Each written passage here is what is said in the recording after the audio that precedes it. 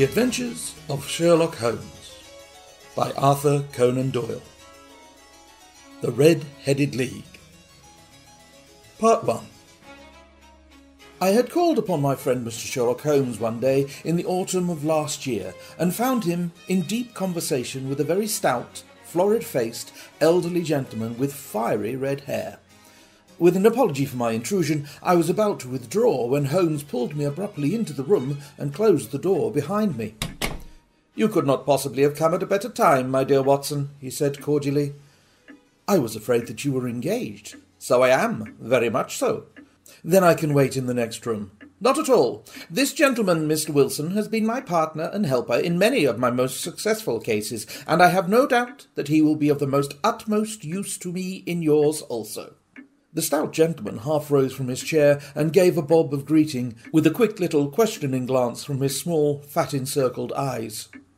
"Try the settee," said Holmes, relapsing into his armchair and putting his fingertips together as was his custom when in judicial moods. "I know, my dear Watson, that you share my love of all that is bizarre and outside the conventions and humdrum routine of everyday life.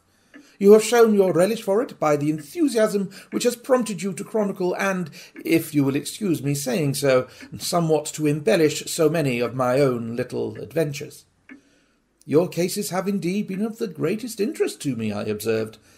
"You will remember that I remarked the other day, just before we went into the very simple problem presented by Miss Mary Sutherland, that for strange effects and extraordinary combinations we must go to life itself, which is always far more daring than any effort of the imagination." A proposition which I took the liberty of doubting. "Yes, you did, Doctor, but none the less you must come round to my view, for otherwise I shall keep on piling fact upon fact on you until your reason breaks down under them and acknowledges me to be right. Now, Mr. Jabez Wilson here has been good enough to call upon me this morning, and to begin a narrative which promises to be one of the most singular, which I have listened to for some time. You have heard me remark that the strangest and most unique things are very often connected not with the larger, but with the smaller crimes, and occasionally, indeed, where there is room for doubt whether any positive crime has been committed. As far as I have heard, it is impossible for me to say whether the present case is an instance of crime or not, but the course of events is certainly among the most singular that I have ever listened to. Perhaps, Mr. Wilson, you would have the great kindness to recommence your narrative. I ask you not merely because my friend Dr. Watson has not heard the opening part, but also because the peculiar nature of the story makes me anxious to have every possible detail from your lips.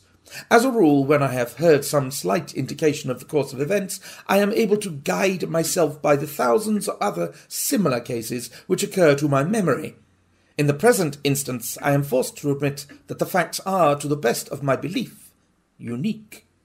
The portly client puffed out his chest with an appearance of some little pride, and pulled a dirty and wrinkled newspaper from the inside pocket of his greatcoat. As he glanced down the advertisement column, with his head thrust forward and the paper flattened upon his knee, I took a good look at the man, and endeavoured, after the fashion of my companion, to read the indications which might be presented by his dress or appearance. I did not gain very much, however, by my inspection. Our visitor bore every mark of being an average, commonplace British tradesman, obese, pompous and slow. He wore rather baggy grey shepherd's check trousers, a not over-clean black frock coat, unbuttoned in the front, and a drab waistcoat with a heavy brassy Albert chain and a square-pieced bit of metal dangling down as an ornament. A frayed top hat and a faded brown overcoat with a wrinkled velvet collar lay upon a chair beside him.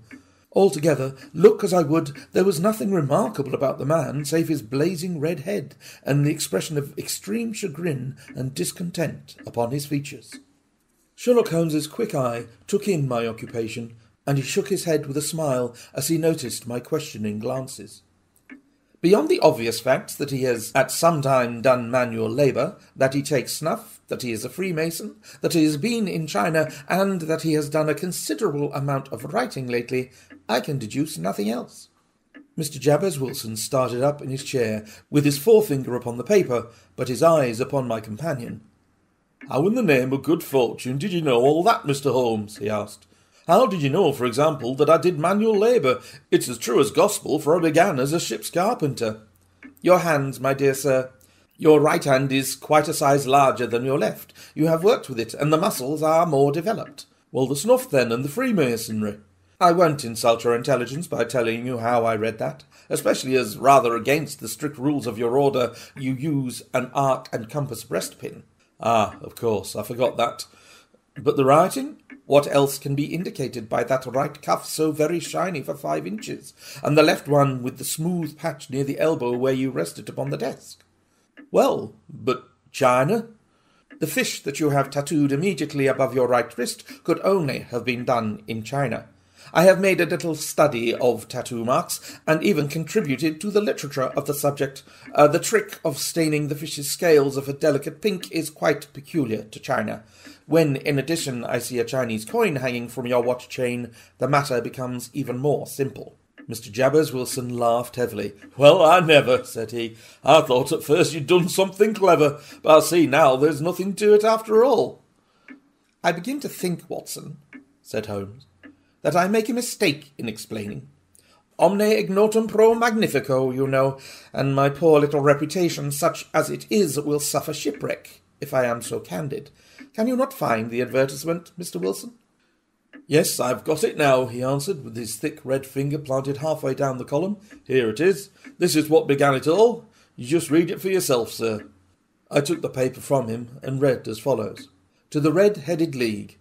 On account of the bequest of the late Ezekiah Hopkins of Lebanon, Pennsylvania, USA, there is now another vacancy upon which entitles a member of the League to a salary of £4 a week for purely nominal services. All red-headed men who are sound in body and mind and above the age of 21 years are eligible.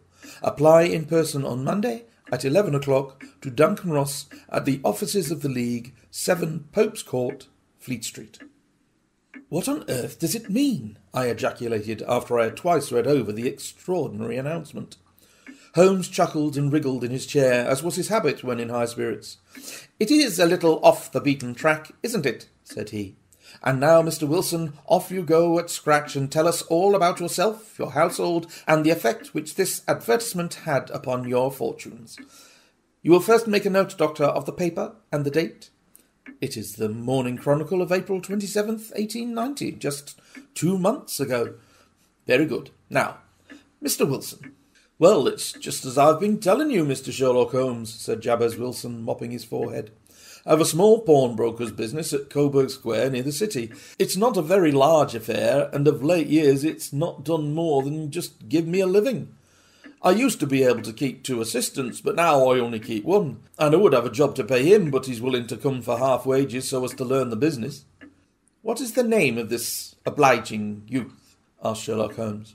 His name is Vincent Spaulding, and he's not such a youth either. It's hard to say his age. I should not wish a smarter assistant, Mr. Holmes, and I know very well that he could do better himself and earn twice what I am able to give him. But after all, if he is satisfied, why should I put ideas in his head? Why, indeed. You seem most fortunate in having an employee who comes under the full market price. It is not a common experience among employers in this age. I don't know that your assistant is not as remarkable as your advertisement. Oh, he has his faults too, said Mr. Wilson.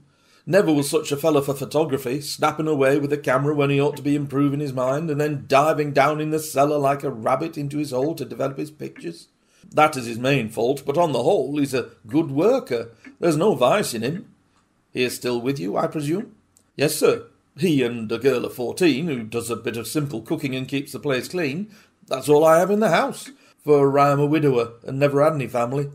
We live very quietly, sir, the 3 of us, and we keep a roof over our heads and pay our debts if we do nothing more. The first thing that put us out was that advertisement.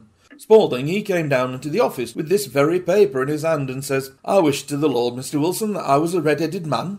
Why that, I asks. Why, says he, here's another vacancy on the League of the Red-Headed Men. It's worth quite a little fortune to any man who gets it, and I understand that there are more vacancies than there are men, so that the trustees are at their wits' end what to do with the money. If my hair would only change colour, here's a nice little crib all ready for me to step into. Why is that then? I asked. You see, Mr. Holmes, I'm a very stay-at-home man, and my business came to me instead of my having to go to it. I was often weeks on end without putting my foot over the doormat. In that way I didn't know much of what was going on outside, and I was always glad of a bit of news. Have you never heard of the League of Red-Headed Gentlemen? He asked with his eyes open. Never. Why, I wonder at that, for you're eligible for one of the vacancies. And what are they worth? I asked. Oh, merely a couple of $100 a year, but the work is slight, and it need not interfere very much with one's other occupations. Well, you can easily think that made me prick up my ears, for the business has not been over good for some years, and an extra couple of $100 would have been very handy. Tell me about it, said I. Well, said he, showing me the advertisement, you can see for yourself that the League has a vacancy, and there is the address where you should apply for particulars.